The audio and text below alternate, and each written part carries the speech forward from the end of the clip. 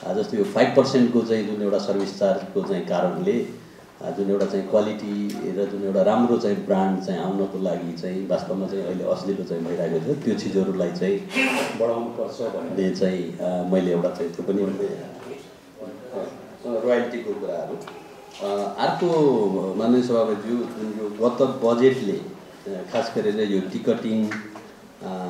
को लागि अनि यो चाहिँ जस्तो होटलको लग्जरी ट्याक्सको चाहिँ रूपमा भनौँ, यो जुन VAT चाहिँ भन्नाले थपेको चाहिँ छ, ट्याक्स थपेको छ, त्यसले पनि वास्तवमा चाहिँ यो पर्यटन क्षेत्रलाई चाहिँ भन्नाले चाहिँ डिस्करेज गरेको छ। त्यो पनि करेक्सन हुनु पर्यो भन्ने पनि एउटा चाहिँ छ। अर्को खास गरेर इन्डियन चाहिँ भारतीय नागरिकहरू र NRIहरू, खास गरेर इन्डियाभन्दा बाहिर बस्ने नन रेसिडेन्ट भारतीयहरू, उहाँहरूको चाहिँ खास यो विवाहको चाहिँ कार्यक्रम, म्यारेज इभेन्टहरू उहाँहरूले भन्दाखेरि इन्डियाभन्दा बाहिर चाहिँ गर्ने भन्नाले त्यो प्र्याक्टिस चाहिँ रहेछ। अब अहिले हामीले सरस्वती चाहिँ हेर्दाखेरि जस्तो थाइल्यान्ड, फिलिपिन्स, इन्डोनेसिया, दुबई त्यस्तो भन्नाले देशहरूमा उहाँहरू गइराख्नु भएको छ, जुन चिज चाहिँ धेरै ठुलो यो पर्यटनको हिसाबले धेरै सङ्ख्यामा वास्तवमा त्यो इभेन्टहरू भइराखेको चाहिँ छ। हामी अब नेपालको चाहिँ हिसाब चाहिँ गर्दाखेरि हामी बोर्डर पनि एउटा सजिलो हिसाबको, भिसा पनि नचाहिने, यो सबै हरेक हिसाबले वास्तवमा यो म्यारेज इभेन्टलाई चाहिँ प्रमोट गर्ने चाहिँ हिसाबले हामीले यदि हाम्रा चाहिँ पोलिसीहरू चाहिँ बनायौँ चाहिँ भने त्यसले चाहिँ पर्यटनको चाहिँ क्षेत्रमा धेरै ठुलो, एकदम छोटो समयमा धेरै ठुलो एउटा चाहिँ रिजल्ट दिन सक्ने हुन्छ भन्ने कुरा म राख्न चाहन्छु। मैले अब माननीय सभापतिज्यूलाई म के भन्न चाहिँ चाहेँ भने हाम्रो खास गरेर जस्तो यो म्यारेज इभेन्टमा चाहिँ आउने जुन भनौँ न गरगहनाहरू चाहिँ लिएर आउनुपर्ने, अरू चाहिँ कतिपय चाहिँ जस्तो इमिग्रेसनको कुराहरू, लजिस्टिकको कुराहरू, त्यो चाहिँ वास्तवमा हामीले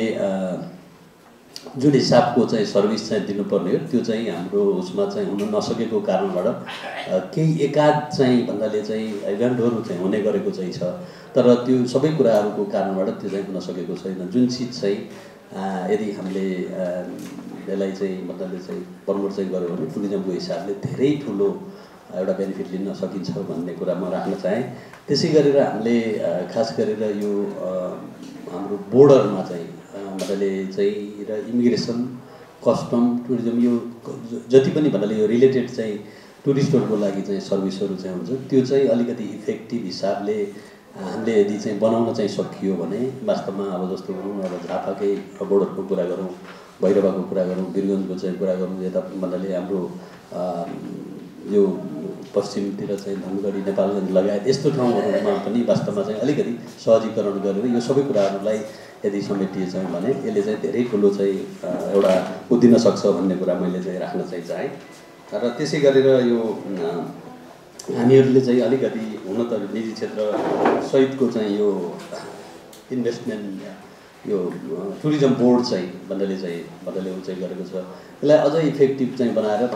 प्राइभेट सेक्टरकै एउटा भन्नाले एकदमै सक्रियतामा चाहिँ अलिकति यो टास्क फोर्स जस्तो भन्नाले चाहिँ बनाएर अलि एक्टिभली भन्नाले तुरुन्तै भन्नाले यसलाई चाहिँ सर्ट आउट गर्ने हिसाबको त्यो एउटा मेकानिजम पनि बन्नुपर्छ भन्ने पनि हामीले चाहिँ भन्नाले एउटा चाहिँ हाम्रो सुझाव चाहिँ छ। र अर्को मान्य सभापतिज्यू, वास्तवमा हाम्रा चाहिँ दुईटा एयरपोर्टहरू भन्नाले ठुलो लगानी गरेर हाम्रा दुईटा एयरपोर्टहरू चाहिँ भन्नाले चाहिँ तयारी अवस्थामा चाहिँ छ र यो एयरपोर्टहरू सञ्चालनमा चाहिँ आउन चाहिँ सकेको चाहिँ छैन। त्यसले गर्दा हाम्रो आग्रह के छ भने यो जतिसक्दो छिटो यो दुईटा एयरपोर्ट चाहिँ भन्नाले सञ्चालनमा ल्याउनु पर्यो। त्यसै गरेर अहिले यो निजगढको पनि भन्नाले जस्तो चाहिँ कुराहरू भएको छ, त्यसलाई पनि अगाडि बढाउने र यो बनेको चाहिँ निजगढ जुन यो हाम्रो दुईटा एयरपोर्ट चाहिँ तुरुन्तै अपरेसनमा चाहिँ ल्याउन चाहिँ सकियो भने वास्तवमा टुरिज्मको धेरै सम्भावना चाहिँ रहेको छ।